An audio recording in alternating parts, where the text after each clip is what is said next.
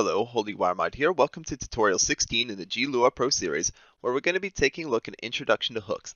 Let's go to the wiki, and you notice we have hooks open already. In the last tutorial, I went over in object-oriented programming. I went over all these classes, and I briefly discussed what they were. Now, before we proceed with any more class information, I'd like to give you the basic understanding of hooks. So we're going to start with GM, which is for game mode, and we're going to go specific hook for initialize. Now, before I continue, notice that there's different colors next to the hooks. So we have client-side hooks, which are yellow. We have blue server hooks. We have server and client-side, so those are going to be shared with the yellow-blue. And also we have green, which is for game. Now let's go to initialize, and notice that there are no arguments for initialize, and that it's called after the game mode loads and starts. So the general definition of a hook is an instance or event which occurs in a game, thus triggering the functions that are tied to the hook. So we have, in this instance, the initialize hook being called after the game mode loads and starts, thus any functions that are tied to this initialize hook will be called as a result. So let's demonstrate this.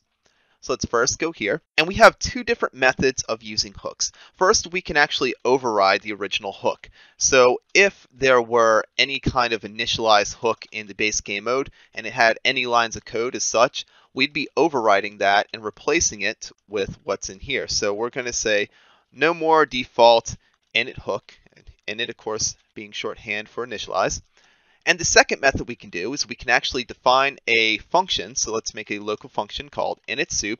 It's going to have the same number of arguments as specified in the wiki for the related hook. So if there are any arguments here, you would give the same number here, and they'd be the same exact types of arguments and everything. You can use that in your function as well.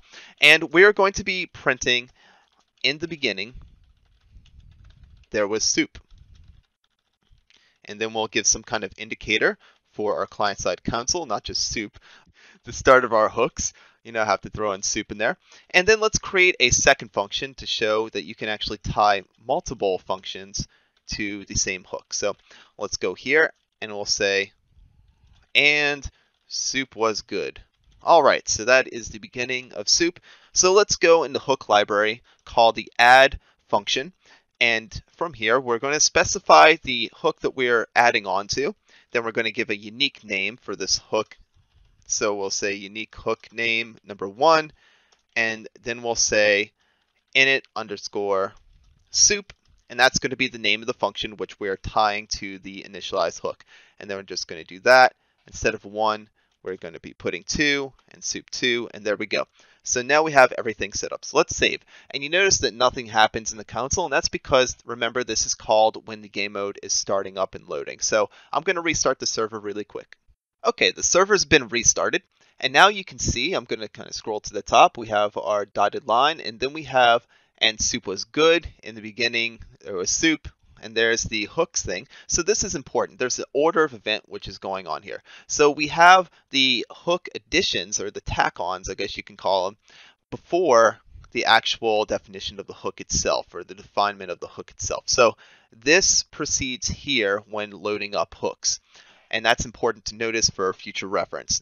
Now let's say that we want to actually get all the hooks that we have available. So we can do that, and we simply use hook get table. So this is going to return every single hook and every single function assigned to all those hooks. And specifically in this case, we want to look at initialize. So we're going to put the key value initialize, and there we go. We have every single hook assigned to initialize. Now, let's say that we want to remove the hook that we just created. Well, we can do that just as well.